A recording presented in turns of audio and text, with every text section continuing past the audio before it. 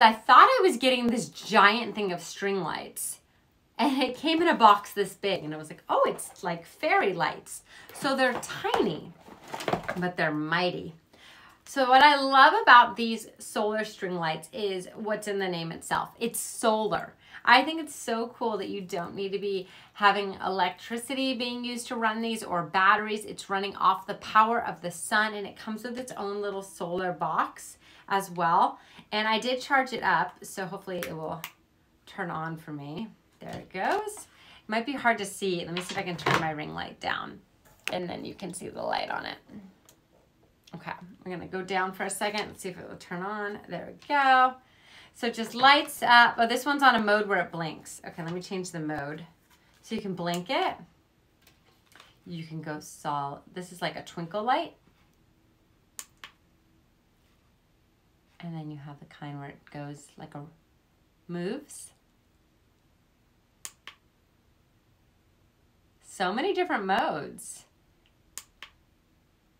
Little strobe action, that's fun. That one like just glows. Looks like that one's on solid.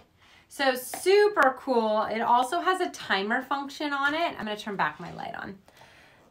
Woo, bright. So it also has a timer function to it as well. All those different modes, an on-off switch.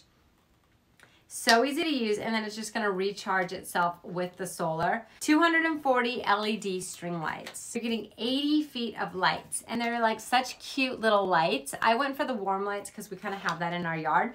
This is good for Christmas time, but also year round. So if you're having parties, it's super cool to like decorate with these in your yard, and you could wrap them up a tree, you can put them around the barbecue, you can put them anywhere. I mean, they're solar. You don't have to plug them in. That's like the most beautiful part of it.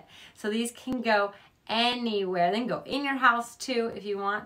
It's just super awesome. You're getting 80 feet with that. And then it also comes with like some stakes and things to put them into the ground or hang them up. So you have a couple tools there.